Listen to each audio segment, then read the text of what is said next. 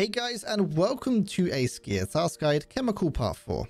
For this task, you're going to need to find the transport with the chemicals on customs, mark the transport vehicle with an MS2000 marker, and then survive and extract from customs. Don't forget to leave a like on this video if you find this guide useful.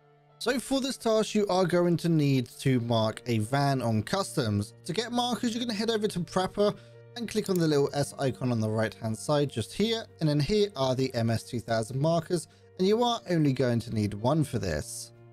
So on the map in front of you is showing you where you're going to need to go on customs. So we are going to have to come over here to the boiler side. Here is the crane area, over there is the new gas station just there, and boiler side is right over here. So this is the building that the sniper scav likes to sit on and absolutely rinse us all. We're going to head inside this building.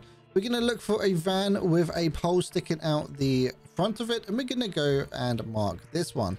This is the van that you're going to need to mark, so just something for you. If you happen to die, if the green text is on the screen, you do need to come back and mark it again, or if someone decides to take your marker, that would mainly be teammates.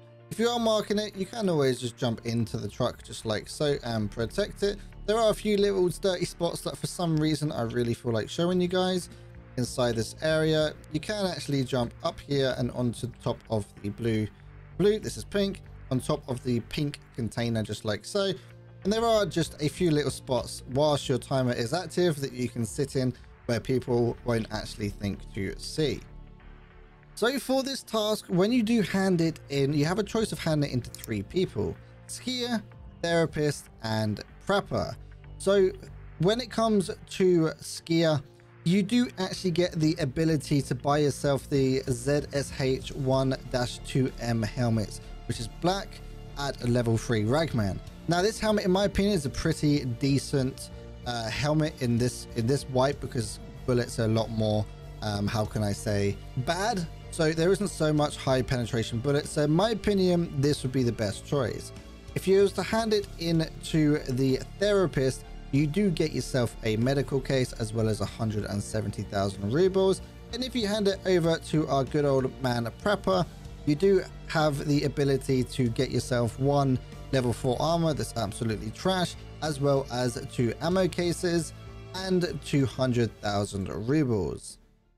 If you are struggling with this task, or just in general wanting to find people to play with, head over to piranha.tv/discord. We do have a decently large looking for group community, as well as a Sherpa system, so if you just need a bit more help than normal, then we are there to help you.